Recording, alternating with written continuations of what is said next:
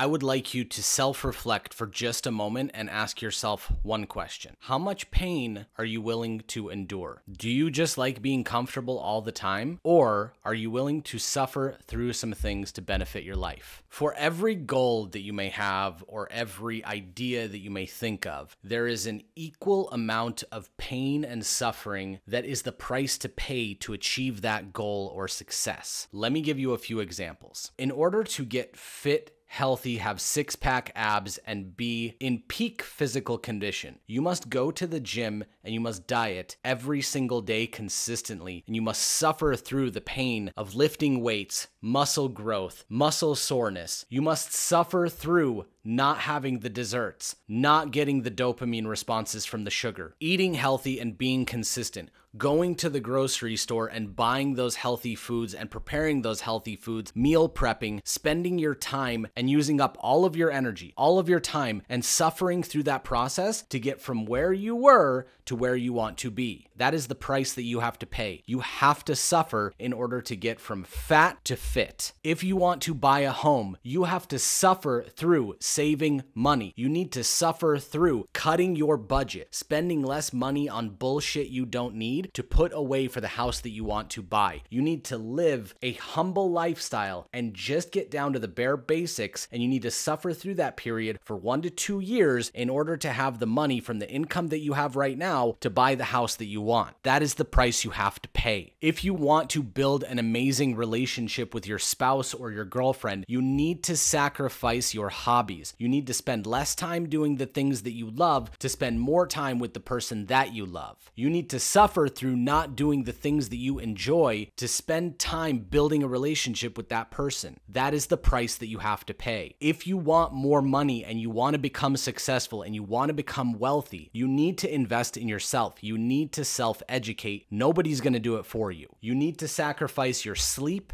and your leisure, do all of your obligations in life, and make the time to self-educate. No hours of self-educating is a waste of time. All of that stuff compounds. Learning how to day trade, learning fundamental analysis, learning technical analysis, learning algorithmic trading, then adding price action on top of that. Diving into Wyckoff theory, smart money concepts, ICT, all of those pieces of information and self-education compound to create the thing that you want. It takes a long time. You're not going to skip that. You have to suffer to get the goal. How much pain are you willing to go through? Listen, nobody is going to do it for you. You have to make the commitment yourself. You need to commit the time, and you need to understand yourself. How much are you willing to suffer in order to get the thing that you want? I suffered for years trying to figure this shit out. There was so much garbage on the internet, but I did it. Day in and day out, I sifted through it. I looked for the gold nuggets that exist everywhere in life, and I put them all in a nice bowl in front of me, and I learned how to day trade. I wish I would have had an old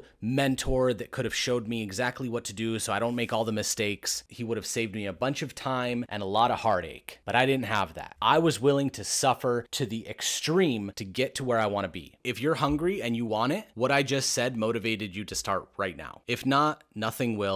And you have reached your maximum potential. This is the pinnacle of your life. You will not get any better. You will not be any better. Enjoy cruise control for the rest of your life. Those of you that want to start now, go to trdfloor.com, sign up, look at our syllabus, and you will see a step-by-step process of exactly what you need to do and all of the things that I learned in the correct order to become a successful day trader. That roadmap, that syllabus guide, will shorten the amount of time that you need to suffer in order to achieve this goal.